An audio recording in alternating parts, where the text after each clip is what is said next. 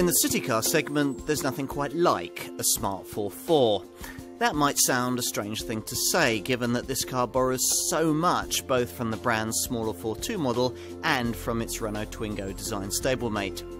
These ingredients, though, have been put together with care and flair to create quite an aspirational premium choice in this class. There's a price to pay for this, of course, but it's not exorbitant, and the issues of practicality, efficiency and connectivity have all been very cleverly thought through. In short, if you're shopping in this segment, you'd probably like one.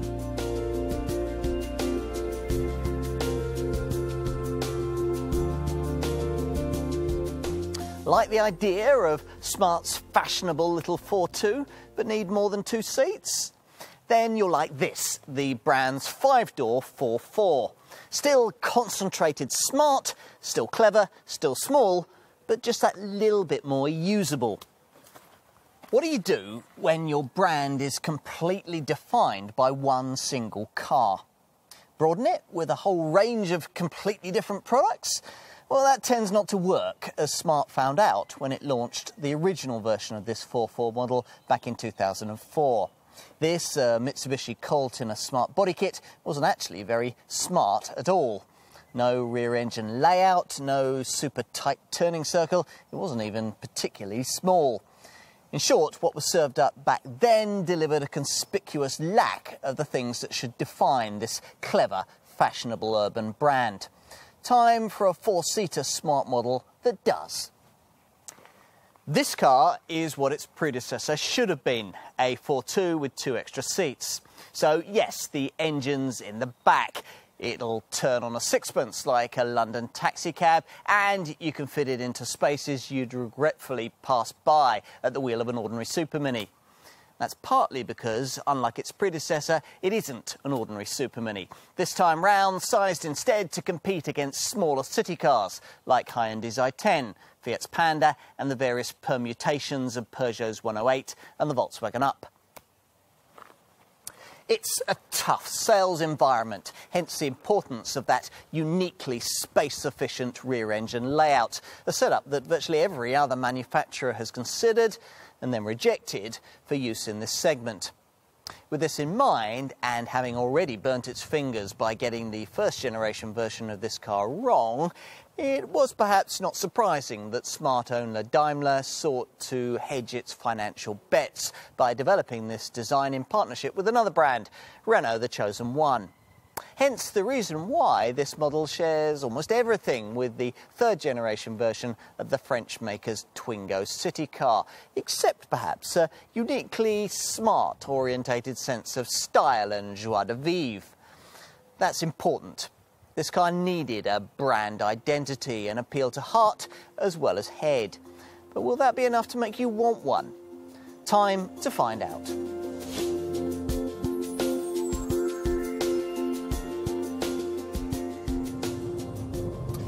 In this day and age, it surely shouldn't be considered unusual to jump into a small town-tailored car and find the engine mounted in the back.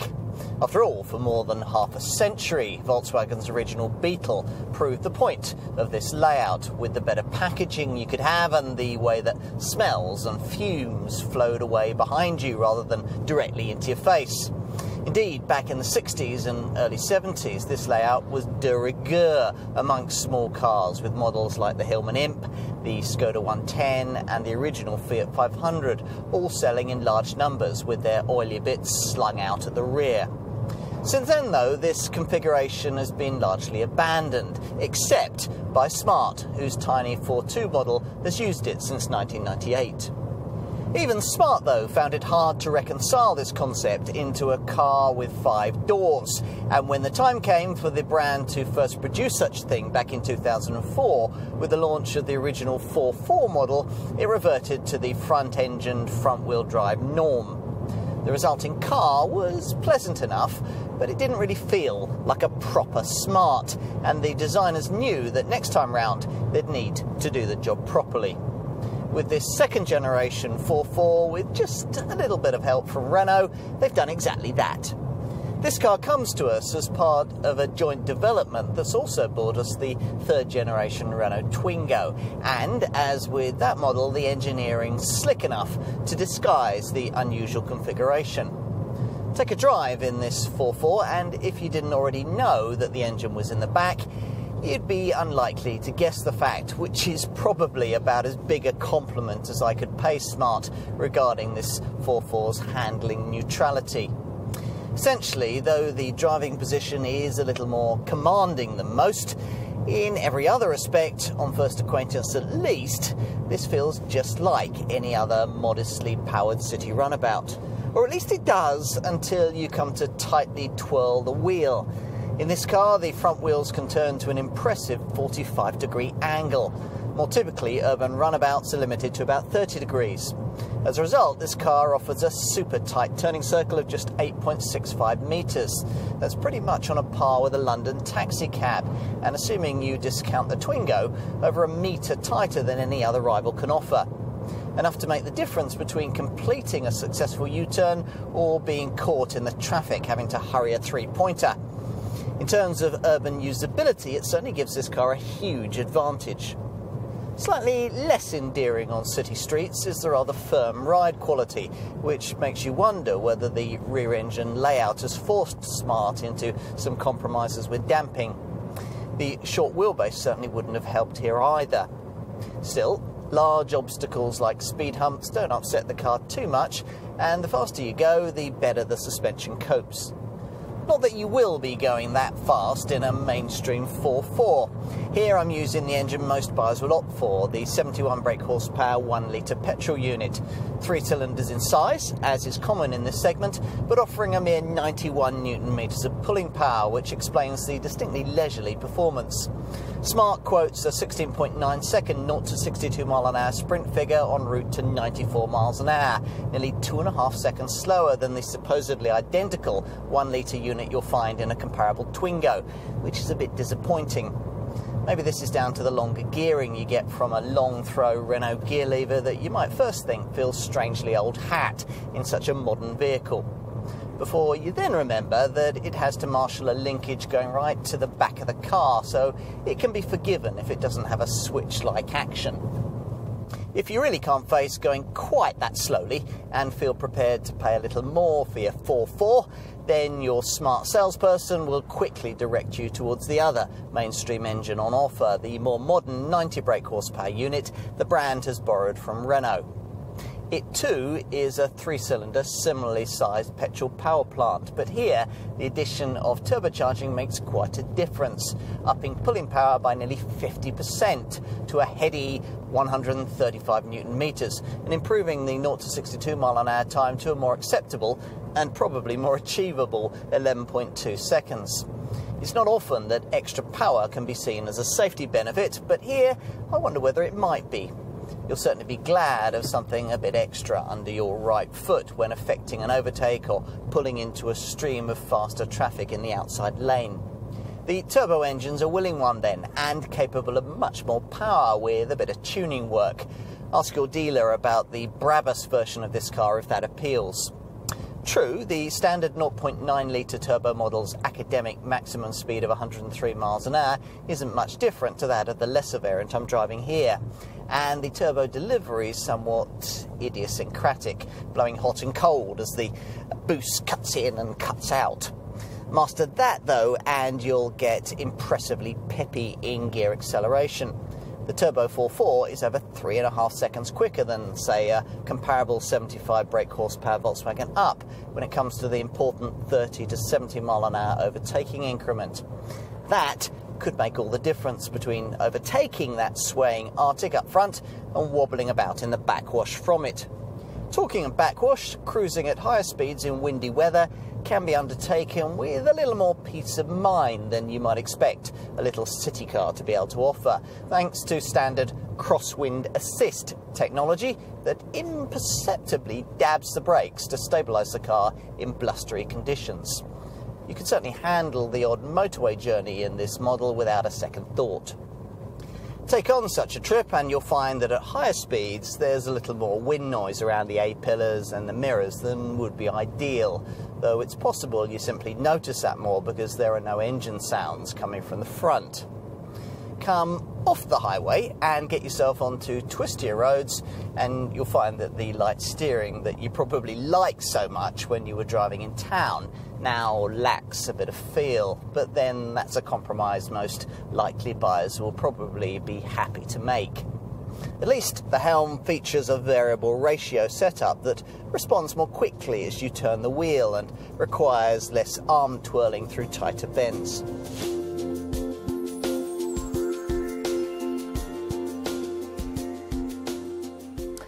A Smart needs to look like one, as this Forfour does.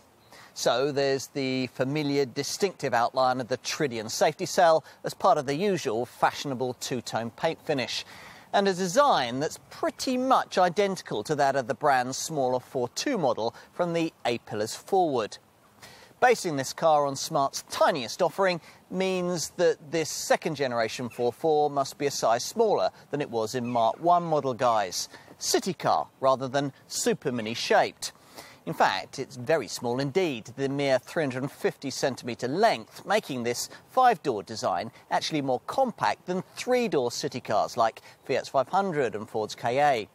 Indeed, it's only 80cm longer than the minuscule Fortwo. To facilitate this, the bonnet's tiny, helping with a turning circle that's tighter than that of a taxi. Such are the benefits of Smart's decision to put the engine in the rear. Being rear-engine defines this 3.5-metre-long car in other ways too. With no oily bits at the pointy end, the wheels can be pushed right out to the corners, which improves stability, as well as increasing cabin space to such an extent that the interior of this Forfour is virtually as big as that of a Fiesta-sized Super Mini from the next class up. As a result, some have hailed this design as one of the most significant small runabouts we've seen since the original Mini. Move to the side and of course the changes over the little Fortwo are more obvious, primarily in the extension of that tritium safety cell to accommodate the additional doors. The one at the front isn't as big as it would be on a Fortwo, which ironically makes this the brand's bigger model, sometimes the easier one to use in tight, crowded car parks. Much else, though, is shared with the smaller car, the plastic door coverings that shrug off knocks and bumps, the super short front and rear overhangs, and a neat engine vent below the rear passenger side C-pillar that gives away the distinctive mechanical configuration. I can't be the only one, though, that thinks the combination of all these things is so much better balanced in this 5-door body style. While a Fortwo remains curious and quirky, a Forfour is simply neat and smart. You might even call it stylish if you were being charitable. There's certainly a bit of character in its side profile, with the roofline sloping downwards in coupe style, a neat crease line framed from the front indicator, defining the colour-coded door handles, and a flowing swage line in the lower door sections, helping to pinch the waist in a bit and giving the bodywork more of a toned look. Otherwise, the profile of this car continues to be characterised by the colour contrast between the body panels and these emphasised outlines of the tritium safety cell that can be trimmed in white, silver or, as here, in black. These same three colours can be used for the front grille with its large, bold, three-dimensional Smart logo. This panel honeycomb trimmed to match a second, narrower opening lower down. Both grille sections sit below a removable bonnet panel, under which, instead of an engine, you'll find the battery and various fluid reservoirs. Equally unusual are these rhombic headlights, though they look better in reality than they do on a printed or virtual page. Tick the box for the LED option and they pulsate when the car's unlocked. And on all Forfours they incorporate U-shaped daytime running lights as a distinctive touch.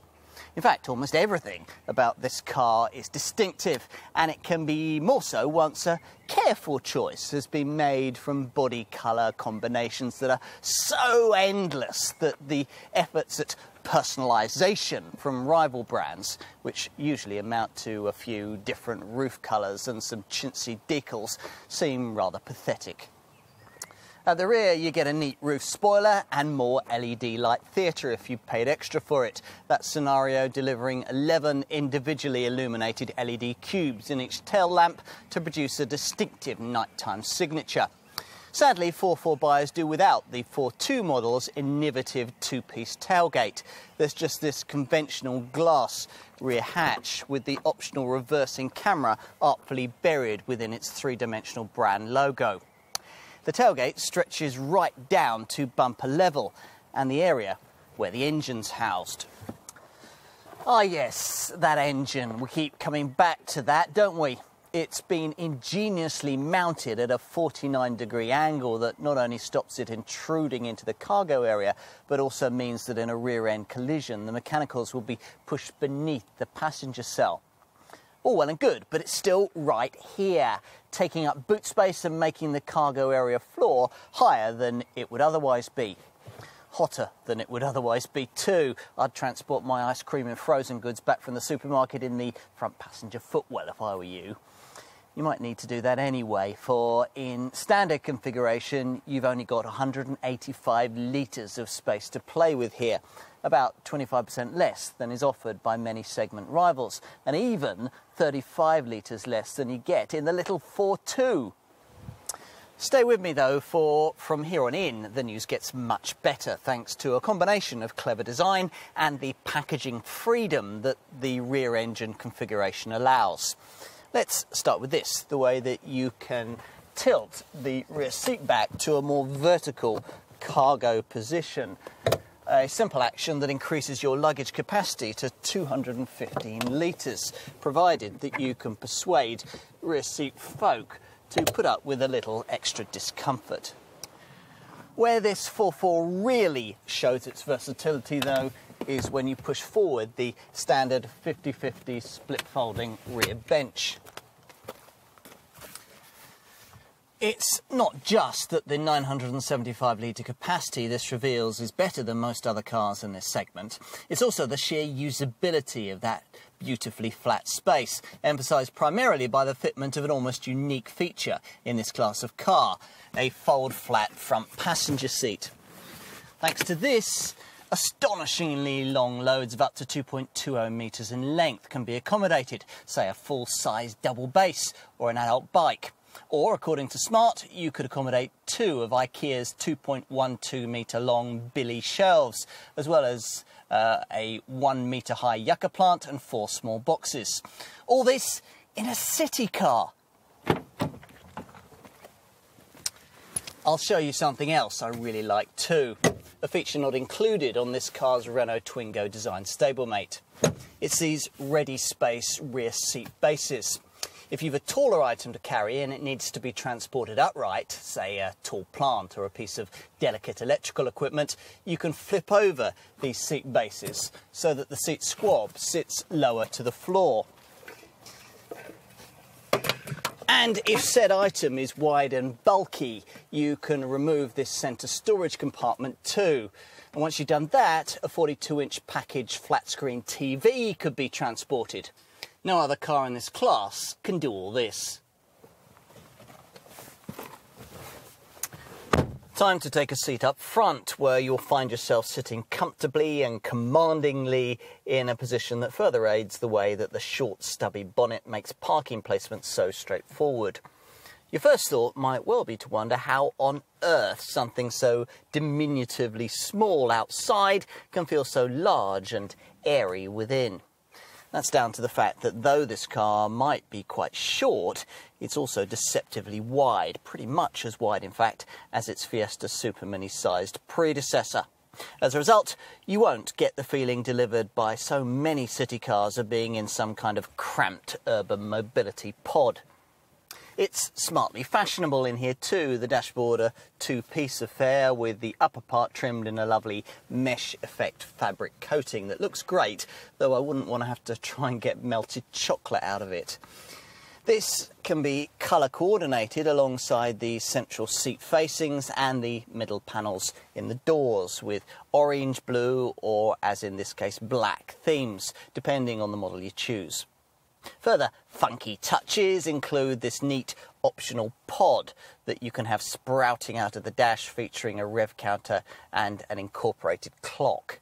Then there are these 4 spherical air vents with their friendly clickety mechanisms, and this unusually configured air conditioning unit on which the desired temperature can be set on a central scale you select from with the aid of a sliding magnifying glass.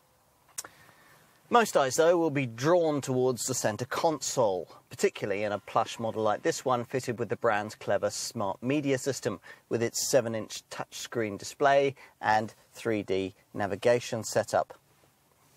Now from here, as well as controlling sat-nav and the stereo, you've got the option to get economy driving tips, use text-to-speak messaging and surf the internet, to download a range of smart-sourced apps for things like email, Facebook, Twitter news and fuel prices.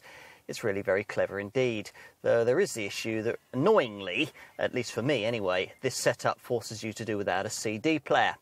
Personally, I'm not wedded to iTunes, but even if I was, I'd still want the option to play a disc or two.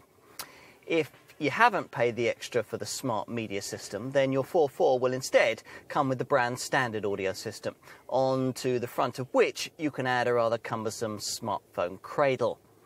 Better designed is the optional universal smartphone holder that can link in your handset to the infotainment functionality. You'll almost certainly want one of these attachments so that you can make full use of the Smart Cross Connect app that can be freely downloaded to play music, provide navigation maps, give you driving efficiency tips and guide you to parking spaces. Otherwise, your main tools of operating functionality are housed in the semicircular binnacle that you view through the 3-spoke leather-trimmed multifunction steering wheel. The thin crescent-shaped speedo dial included here is hardly a model of clarity, but there can be no complaints about the 3.5-inch central information display within it that deals with fuel and trip computer functions, as well as offering an eco-score system to grade the efficiency of your driving. I should also mention the seats, here trimmed in lovely optional stitched leather that looks great but heats up quickly in hot weather, particularly if your car is fitted with the optional panoramic glass roof panels that I've got in this model. The seats are more supportive than I expected them to be and position you quite commandingly, as I said earlier on, and that's a welcome design feature in such a city-based car. Like the steering wheel, they adjust for height, of course, or at least they do on most models. Rather meanly, Smart makes you pay extra for an adjustable steering wheel and adjustable seating on entry-level variants. While I'm nitpicking, I'll also tell you that there isn't really anywhere to put your clutch foot. The glove box is tiny and awkwardly shaped, and that female buyers will be irritated by the fact that the vanity mirror isn't illuminated. Although it does include a useful parking ticket holder, part of a pretty comprehensive roster of oddment space provision. Now, included in this, you get door bins that can hold a decently sized 1-litre bottle, a neat drawer that slides out of the centre console and includes a cup holder, and an optional compartment for your glasses above the driver's side window.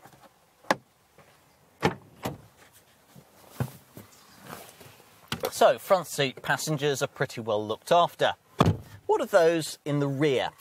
Well, for a start, there's only space for 2, the pair of occupants separated by this plastic storage tray that includes a couple of cup holders. Some city cars, Fiat's Panda for example, offer the option of a proper bench with a middle third belt, so 3 small children could be carried if necessary, but Smart doesn't.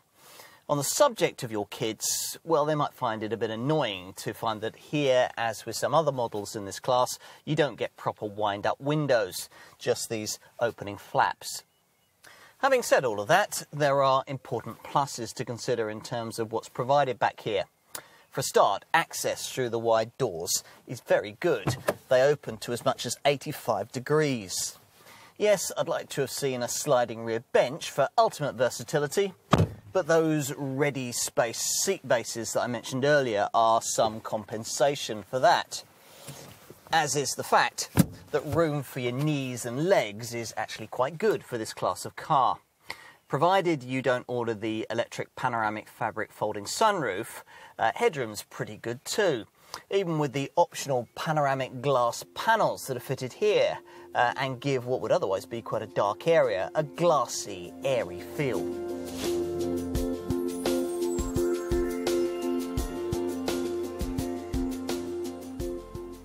This Forfour sells at a premium of around £500 over its two-seater Fortwo model stablemate, which means a pricing span pitched mainly in the £12,000 to £15,000 bracket. Most buyers will be choosing between two main three-cylinder petrol engines, both shared with the Fortwo. The obvious choice being the one I've been trying here, Smart's own 71 brake horsepower 1 litre unit.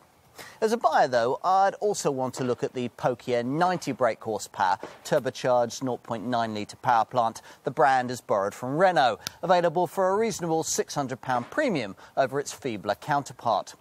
Either way, there's the option of twinamic automatic transmission for a premium of around £1,000. Other, more minority interest engine options developed for this car include an entry-level 60 brake horsepower unit, a diesel, an electric drive battery-only setup and a rare Brabus hot hatch version with an uprated version of that 90 brake horsepower power plant. On to the value proposition those prices represent in the expanding city car sector. Analysis that's complicated by the fact that when it comes to smart Forfour ownership, you don't get the poverty spec entry-level trim option that every other brand offers. As a Forfour buyer, you have to have niceties like alloy wheels, climate control and cruise control, things that rival city cars would make you stretch up to pricier mid or top spec variants for. Take, for example, this car's design stablemate, Renault Twingo. It does come in stripped-out base spec form, hence a starting petrol model price tag of under £10,000. Insist, though, on a Twingo with a decent level of equipment and the engine stop and start system that all smart models get as standard, and the value perspective becomes rather different. On a 4.4, entry-level Passion trim is roughly equivalent to mid-range Dynamique trim on a Twingo. Make that comparison and the price difference between the two cars narrows to only a few £100s.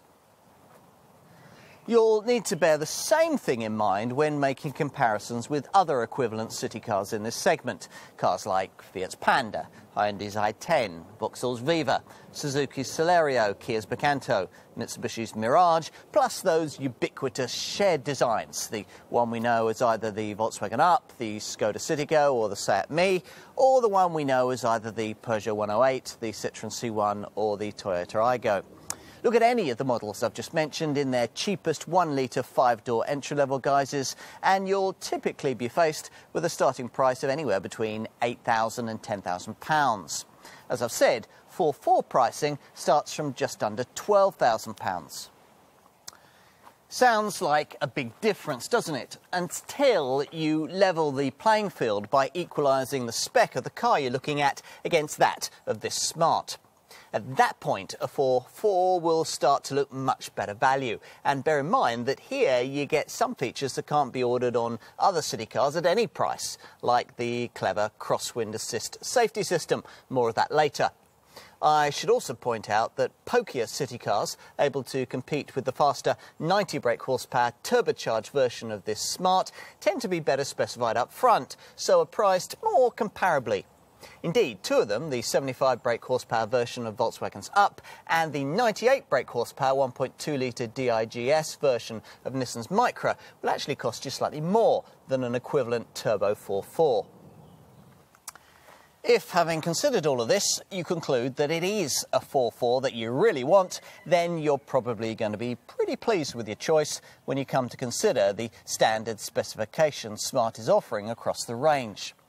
All 4.4 variants do, after all, come complete with automatic climate control, Bluetooth phone connectivity, cruise control with a speed limiter, a leather gear shift lever, a trip computer, an outside temperature display, a lovely black or orange fabric-covered dashboard, and a leather-trimmed multifunction steering wheel from which you can control the decent quality smart audio system with its USB and aux-in connectivity.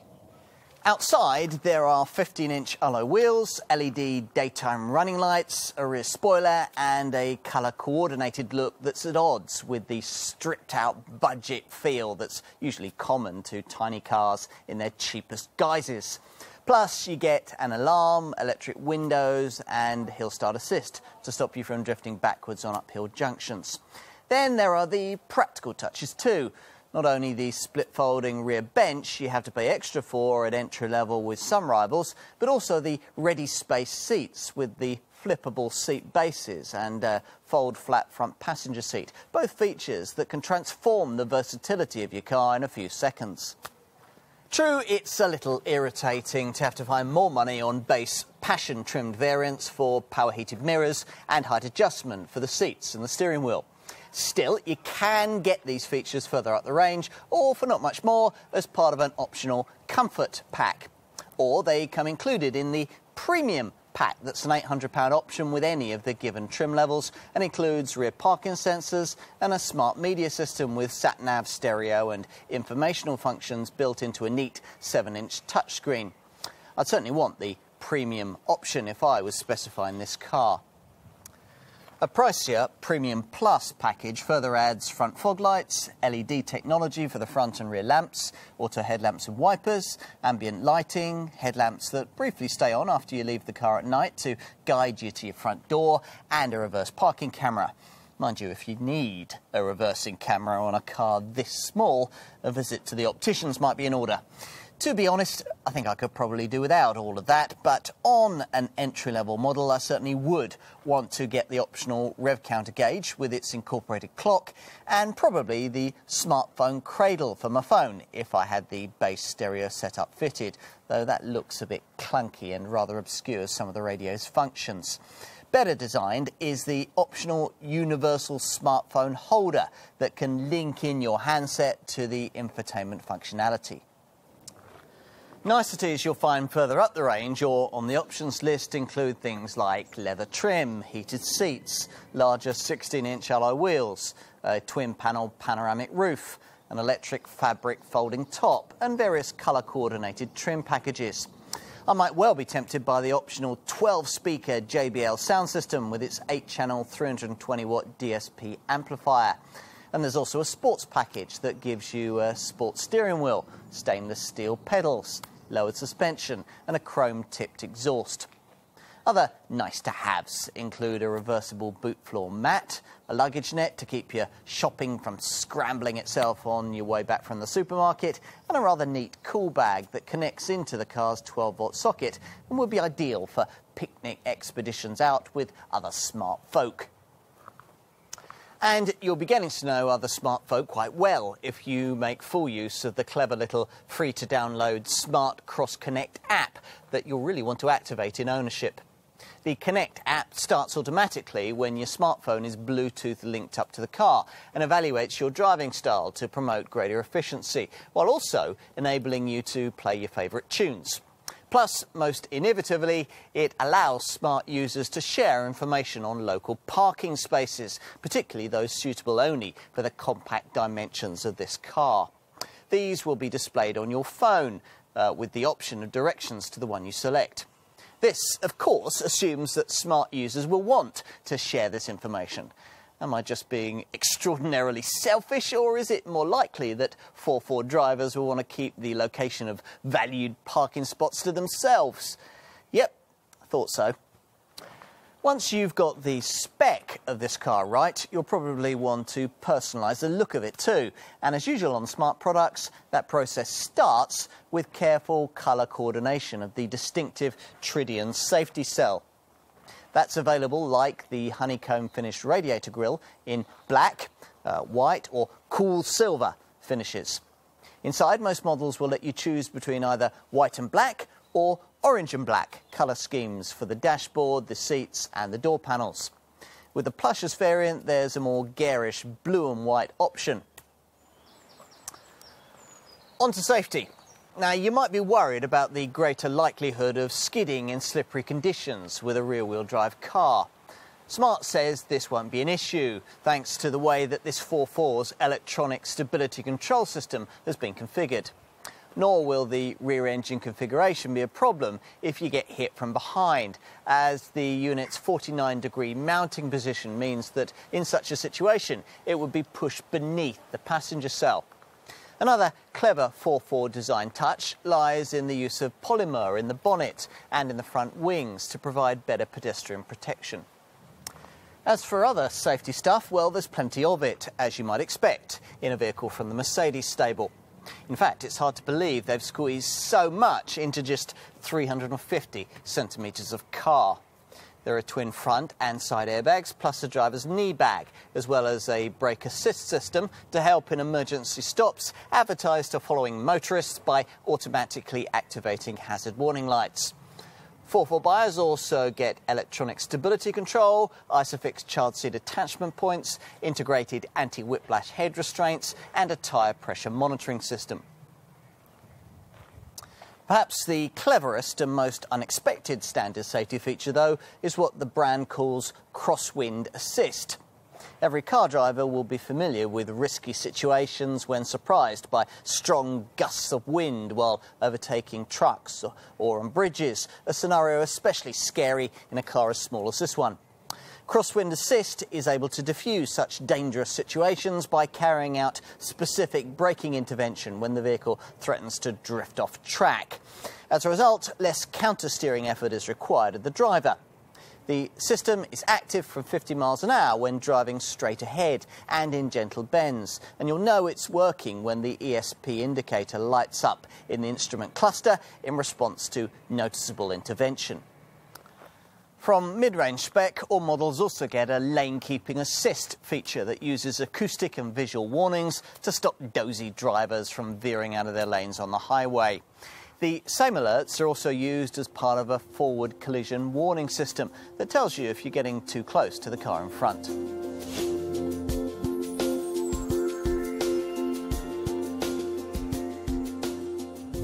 You'll be expecting low running costs from your Forfour, and by and large they don't disappoint.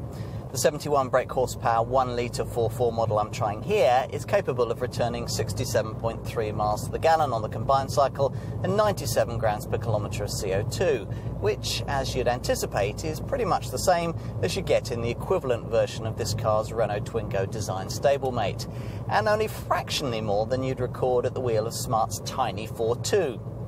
Unlike the Twingo, you don't have to pay extra for a stop and start system that cuts the engine when you don't need it, stuck in traffic or waiting at the lights. Go for the other mainstream Forfour engine option, the 90 brake horsepower 0.9 litre turbo unit, and your fuel and CO2 figures will stay much the same. Expect 65.7 miles to the gallon on the combined cycle and 99 grams per kilometre of CO2. All these figures are extremely class competitive, and whatever your engine choice, opting for the Twinamic automatic gearbox has virtually no impact on your running cost returns. To help owners get somewhere near to these readings on a regular basis, the Smart Cross Connect app has an efficiency feature that evaluates your driving and offers advice on how to switch to a more fuel-efficient style. There's also an Eco Score system on the central dash display, which is also replicated on the instrument binnacle readout that rates your driving on the basis of acceleration, anticipation and gear shifting, scoring you accordingly. And a graphical history screen that shows the efficiency readings of your recent journeys. It's like being back at school. What else? Well, if you really want low running costs, you'll need to be talking to your dealer about the battery-powered electric drive variant. Otherwise, for the two petrol versions I've just been talking about, you'll most likely be looking at insurance groupings ranging between 2 and 3. As for residuals, well, they'll be strong by class standards. In fact, I'll go out on a limb and suggest that if you're considering this car against its Renault Twingo design stablemate and decide to pay a slight premium to own this Smart, then you'll more than get that money back at resale time. Slightly more disappointing is the fact that while Renault offers a 4-year warranty on the Twingo, you only get 3 years with a Forfour. Still, it is an unlimited mileage deal, and you also get Smart Move Assist, an included 12-month international roadside assistance package that can be renewed annually following a smart dealer service. There's also a smart service care program that covers virtually all your maintenance needs from as little as £15 a month. Ticking the box for this seems a bit of a no-brainer to me, given that to be the same kind of money you could easily spend on having the thing valeted a couple of times.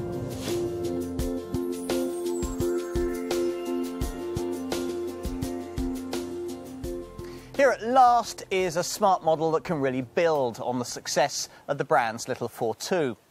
This Forfour takes all that's good about that little city runabout and adds the extra seating and versatility that many urban buyers will need.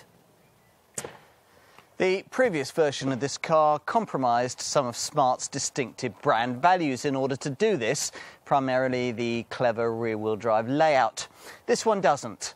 Hence its more unique feel and an individual character you can further personalise to your heart's content. It's this specialness that'll give this car an important showroom advantage over its Renault Twingo design stablemate.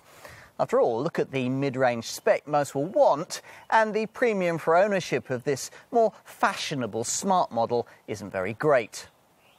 And in summary, well, our conclusions here are much as they were with that Twingo.